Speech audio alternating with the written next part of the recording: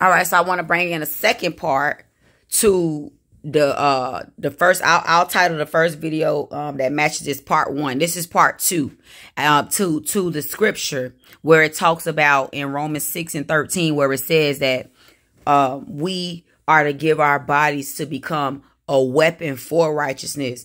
I want to talk about the second part of that revelation, which focuses on why when you come over into Christ and you actually leave the devil, you leave Satan, you leave the world's kingdom, right? You leave mammon, and you actually now turn your life over to God and you live for him. Now you become a threat to Satan's kingdom. Now you are a weapon for righteousness. Okay, I'm talking about when you got the real spirit. Now I'm talking about when you got the indwelling of God's spirit. Now I'm talking about when you actually carry his glory and power and authority and dominion. I'm talking about that. I'm not talking about this form of godliness that we see. I'm not talking about that, but it lacked the power. I'm not talking about that. I'm not talking about that. I'm talking about the real thing. I ain't talking about this apostolic false power that y'all witnessing nowadays. I ain't talking about that. I'm not talking about something that's driven from a spell and or a cult system and or, you know what I'm saying, where they've conjured up spirits and been possessed by demonic spirits, and that's what's leading them. I'm not talking about this charismatic movement. I'm not talking about that.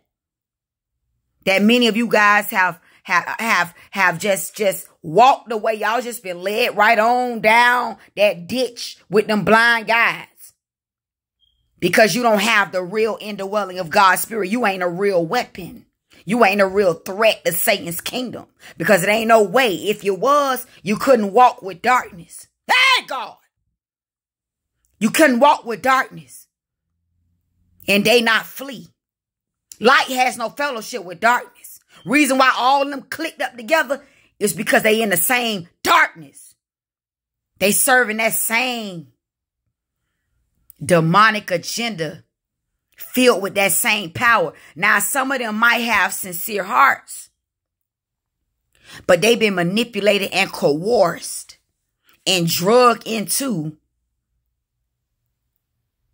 I'm talking about they got dragged. They got pulled into it.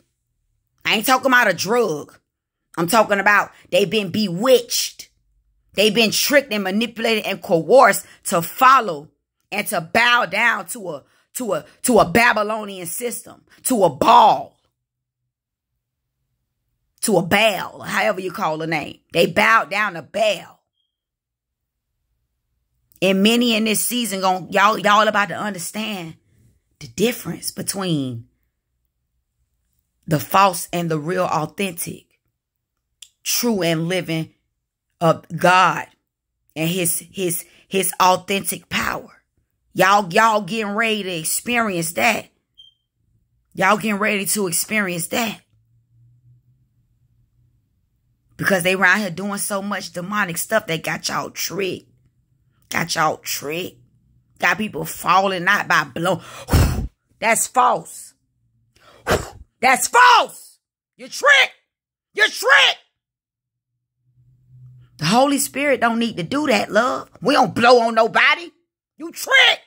You tricked. Y'all better repent. Because you looking at the true and living weapon and threat.